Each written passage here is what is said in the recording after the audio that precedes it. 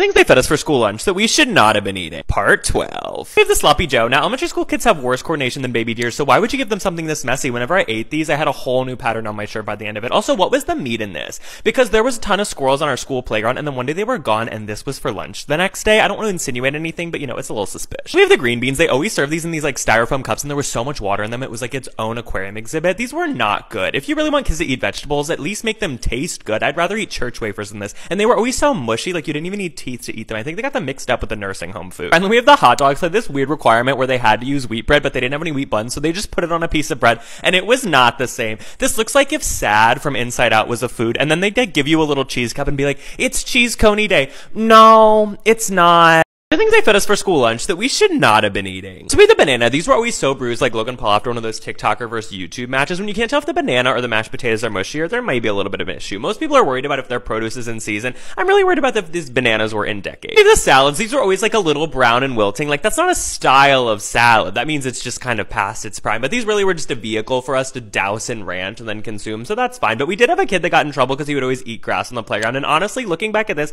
I can see where the confusion may have been for him. And then we had the mashed potatoes and gravy. First of all, the mashed potatoes were so grainy and gritty. It was like they shared an air vent with the woodshop class. This looked like somebody lost their lunch on this plate. Not like it's something you're supposed to eat. And what was the meat? Because they said it was turkey, but your teeth sunk into it like foam. It kind of was like packing peanuts. And honestly, my school was one to cut corners. I wouldn't really put it past. These are things they fed us for school lunch that we should not have been eating. First, we have the tomato soup. This was always so watery, like they just put tomato juice in a cup, heated it up, and called it soup. Like, that's not how it works. And then I get it all over my shirt because they gave us a spork to eat it with, and that was impossible, but at least we're getting our vegetables, I guess. So we have these pudding cups. They had these in the to-go line sometimes, and they were really good, but they were always like, oh, you can only have one dessert. We don't want you having too much dessert. Why? I'm 12. I'm literally built to consume sugar. I'm about to go do cardio in the form of freeze tag for 30 minutes straight on the playground. I could never do that now. I'm on the treadmill for one Carly Rae Jepsen song, and then I'm kind of over it. Finally, the meatball sub. Where do I start? The meatballs were so tiny. It was like the ones Fazoli's didn't want 3 months ago. And there was just a whisper of marinara on top. Sorry, budget cuts. It was less than a Little Caesars pizza. And the cheese was always so rubbery. It got mixed up with the play food from the kindergarten classroom. It would not melt. There was not a heat source that could make it melt. It was really so.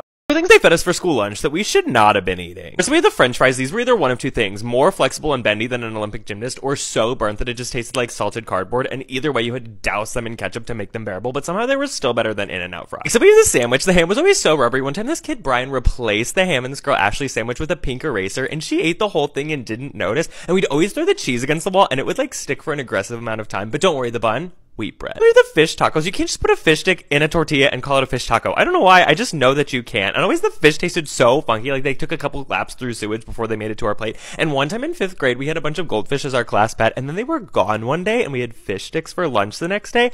I don't think it was a coincidence. I think it was budget cuts, and they just had to make do. Sorry, things they fed us for school lunch that we should not have been eating. So we have the beans. This was a cute little way to get us some protein, but beans, the musical fruit, the more you eat, the more you toot. I literally thought a belching contest should be an Olympic sport in 3rd grade, and then they spoon-fed us beans and then sent us back to a poorly ventilated classroom with our teachers. It must have smelled horrible. That's worse than locking someone in a Taco Bell bathroom for 3 hours. So we have the green beans. These were always so watery, each serving came with its own kiddie pool. And why were they slimy? If a snail was hiding in here, I don't think I would have noticed. When were these from? They should not have been like that. When the green beans are older than the 1st graders, I think there's an issue. Finally, we have the tater tots. These were amazing. These were immaculate. This was our little reward for getting through the rest. But when it was tater tot day, if you weren't in the first third of the lunch line, you were not getting any, and we all knew it. It was more vicious than Walmart on Black Friday, and the TVs were 75% off. It was a little crazy. My arteries did have to work overtime to fix all the clogs, but I love it. These are things they fed us for school lunch that we should not have been eating. First, we have the pasta. Never have I had anything before that tasted so undercooked and overcooked at the same time. They were oh, it's al dente. I was no, I think you just burnt it. And it was always so watery, it came with its own puddle. I think right after music classes, the budget cuts next victim was the pasta strainer. So we have the carrot medallions. First of all, how did you cut these with squiggles in them? Were they using those safety scissors that we got in kindergarten so we wouldn't cut our own hair? And these were always so slimy. You could hide a slug in here and I don't think I would notice.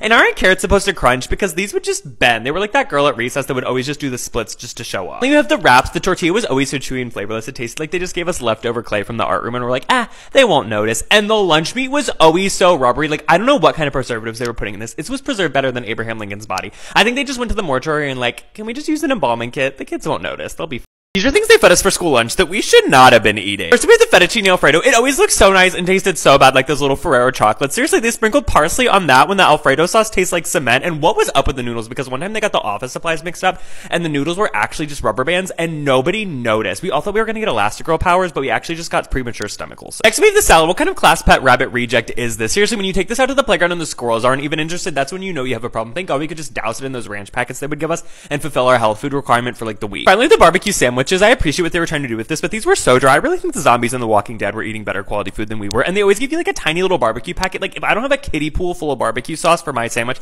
I'm not interested. And these always showed up at the most random times, and they were just called pulled meat sandwiches. Like, what meat? And it was always around the time that they were doing dissections in the science lab, so nothing goes to waste, I guess. These are things they fed us for school lunch that we should not have been eating. So we have the nachos. Oh my god, I think by definition chips have to crunch. These did not. They were doing backbends like they were in Miss Abby Lee Miller's Dance Studio. And what was the cheese? It was always so rubbery. It was like they just replaced cheese with silly putty and thought we wouldn't notice. So we have the chocolate milk. These were pretty good if you could find one that hadn't done a couple laps around its expiration date. Otherwise, you took one sip and found out you had a surprise slushie on your hands. And why were they feeding this to us at like 11 a.m. with pizza? Seriously, we just got potty trained like a couple years ago. That's like a Marine level test to hold that all in. And we have the chicken tenders. I know the saying goes, everything tastes just like chicken, but that doesn't mean you can throw anything in the fryer and call it a chicken tender. Because one time the 6th graders were doing experiments with mice and the mice went missing, and then this is what we were served the next day. Coincidence? And they know they were supposed to be boneless, right? Because sometimes you take a bite and it was like a Kinder Surprise.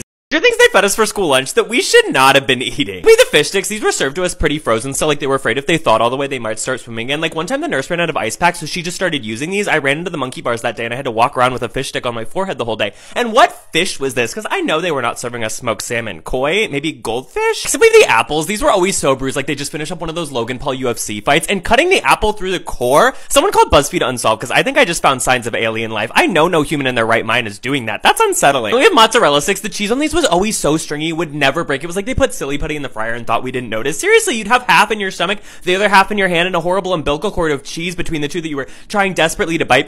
These are things they fed us for school lunch that we should not have been eating. First up, we have the french fries. These had less flavor than a Moms Against Managers Facebook group. Where was the salt? Seriously, if you're gonna feed me cardboard, just feed me cardboard. At least that's low calorie. So we had push-ups. Every once in a while, these would make their way into the ice cream bin, and they always got snatched up so fast, but I think it was just like a Louis Vuitton bag where it was scarcity that made them popular because they were not great. You'd always get like a purple ring around your mouth from eating these, like you were getting a little bit too cozy with Grimace from McDonald's, and they would not push up. Like it hurt your hand to try to like make them move. And we have mystery meat. When I was a kid, I thought this was so funny. I was like, ooh, it's a mystery, and now I'm mortified. This is not Scooby-Doo. I'm not trying to figure out what the next Taylor Swift free record is. I'm just trying to eat my lunch and know what it is. How do you serve this to us and not know? But I do have to say that one time raccoons were terrorizing our playground and then all of a sudden they were gone one day and this was on the menu the next day.